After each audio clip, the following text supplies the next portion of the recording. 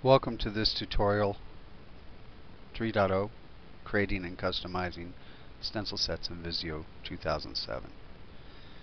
As an overview, we're going to be going over instructions for creating and customizing a Visio Stencil Set, or VSS, for use with a data linking feature provided in MicrosoftVisio Professional 2007 or later.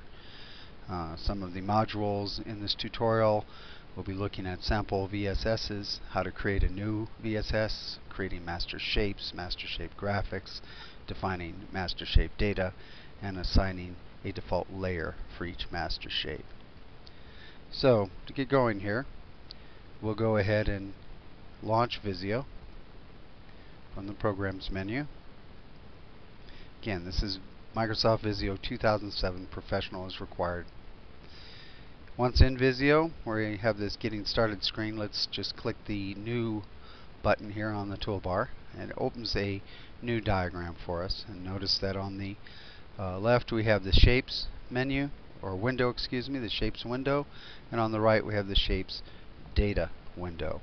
These can be toggled on and off from the View menu, as I'm doing here. If you're going along with me in Visio, make sure both of these windows are open.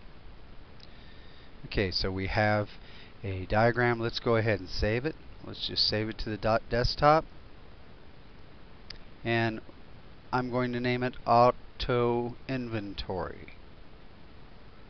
And notice the file extension is .vsd. Okay, we've now saved our diagram, and we'll be able to go on in the next tutorial with reviewing a Visio Stencil Set.